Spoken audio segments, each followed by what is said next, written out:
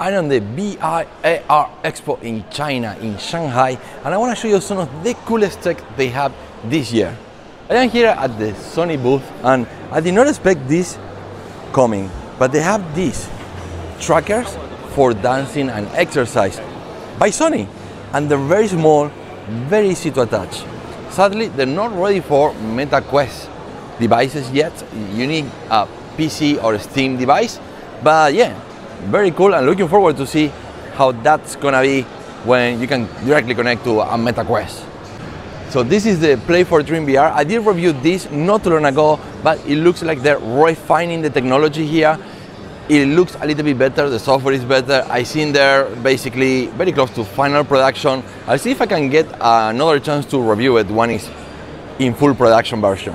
This is the Raino booth, and look at this. Basically, Ray-Ban Meta, but you know, Raino version. There have been a lot of these today at the Expo. There are like so many versions of it, and they all look kind of very similar to the Ray-Ban Meta.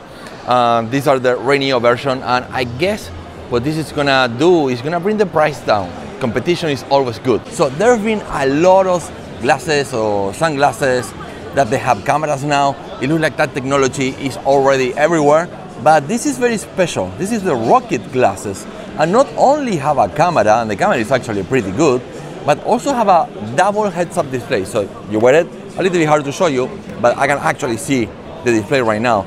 I mean, it's not full color, it's just green color, and it looks very sharp, very easy to look, and you have a translator, you have AI, you have navigation. I mean, they feel like regular glasses. They're not heavy whatsoever.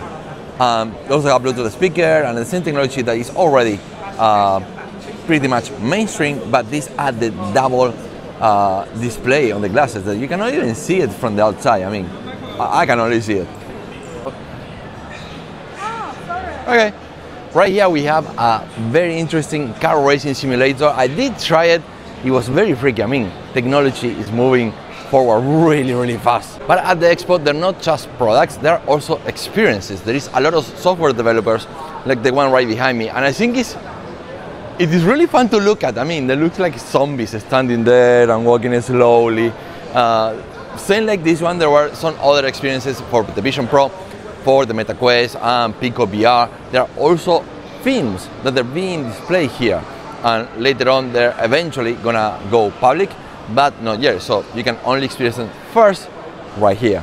This right here is actually really cool. I don't know how this technology will develop, because it's hard to see a commercial use for this, but it's basically a 3D display that is really 3D. I mean, you have a camera in here, you cover it. As I uncover it, it's tracking my eyes the whole time, so you know where my eyes are, and it really looks like these plants branches are coming out. The butterfly is like, I can almost touch it here. I mean, it's that far out. The 3D is very deep, and it looks beautiful and sharp. It's not make me dizzy, or it doesn't look unsharp at all. I mean, it's really cool, but yeah, like I say, it can only track one person at a time, so it's tracking my eyes. If another person stands maybe, I don't know, here, it will not see a proper 3D image. It might see like kind of like all messy.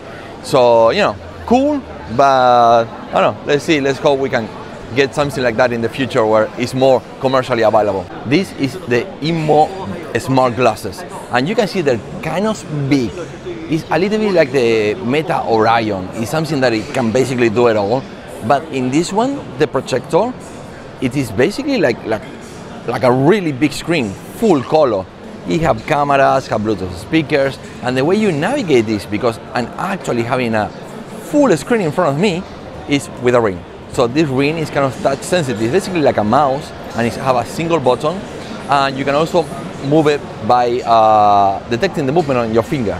So it's very clever, very cool. They do weight 100 grams, which is a bit on the heavy end. I don't think anybody's gonna be wearing this for long periods of time, but you know, the screen is tracking the movement of my face. It is actually very sharp, and I can still see the people passing by. I mean, I see everything quite clearly. I mean, this technology, this is what is gonna probably replace a smartphone someday in the future. I mean, I'm pretty sure about it, but it's not ready yet. It's still a little bit too heavy. The screen quality even so is quite good, maybe not there yet, and also the way you interact I do not see it. I mean, you need to kind of like move your finger and touch and have a ring all the time in your hand. So, I don't know. It's really cool to test this equipment now. By the way, this same as the Rocky, they're not available in America or anywhere except China. So I believe eventually this technology is going to start shipping abroad. But for now, well, you can just watch this video, I guess. This chair I'm sitting right now is probably one of the highlights of the whole show, at least for me. It was very impressive. You can see it behind me, how they're moving. They basically can move 360, they can get into crazy angles. And what I did demo was a roller coaster, and it scared me to death. I mean, it was so realistic. I mean, the vibrations were going up, the vertigo's going down. I literally have to jump off the chair because, yeah, I'm kind of scared of roller coaster, and I saw that I can handle this one, but it's basically like the real thing. So, yeah, very scary. They told me in the near future, I mean, they already have developed it, they didn't bring it here to the show, but they're gonna have basically steering wheels and pedals if you wanna use it, for example, for car racing games. And the experience is gonna be amazing. I mean, I can tell you, the way this chair moves is very real, and it has full movement. So if you turn, the whole chair is gonna turn with you. And if the car basically gets a bump, you're gonna feel it. I mean, it's really fantastic. The price, not that cheap, $6,000 US. I guess if you're gonna have the racing mode or some extra add-ons, it's gonna make that price even higher, but I think it's totally worth it. It's really cool experience. There has been a lot of attempts also making VR gloves. It's kind of basically like Ready Player One. It's a dream to not having these controllers all the time and just simply use your hands, but properly with real tracking. These have the joystick here on the finger, AB button on both sides, and trackers. They're really not that heavy, they're actually very comfortable, and you can see here on the screen, you can see the speed is very good, the track quite good. I wonder if I can put my hands behind the back, it still work. So no matter where I move my hands, I make a fist, you can see the speed.